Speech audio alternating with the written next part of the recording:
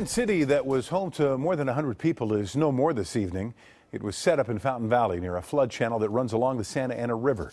CBS 2 Orange County reporter Michelle Geely is there. Michelle?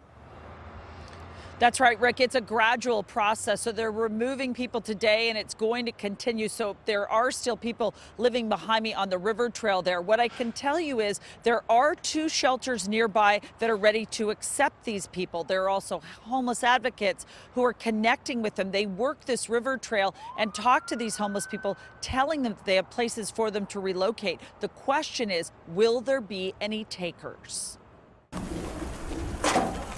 The sprawling homeless encampment on the Santa Ana River Trail in Fountain Valley is being dismantled. Today, the county closed the west side of the river channel to the public, which means the homeless need to leave. I'm not sure where I'm going, honestly. Orange County workers spent the day bagging trash as dozens of homeless people collected their belongings. Sheriff's deputies and police weren't far away. Not every single homeless person that's decided to live here is a criminal, but there is a significant criminal element down here. And we've seen drug usage, drug sales, assaults with deadly weapons, domestic violence arrests, and even rapes. Several of the people camping here tell me they're headed upriver to join the homeless settlement near Angels Stadium in Anaheim. County officials say about 400 people are illegally living there. Would you guys be willing to go to the shelter? No.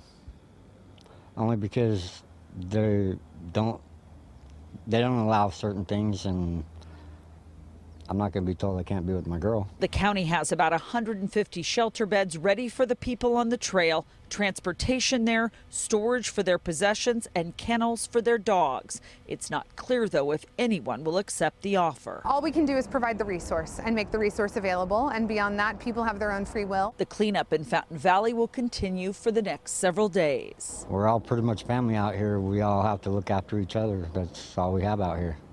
We're all in the same boat. We're all in it together.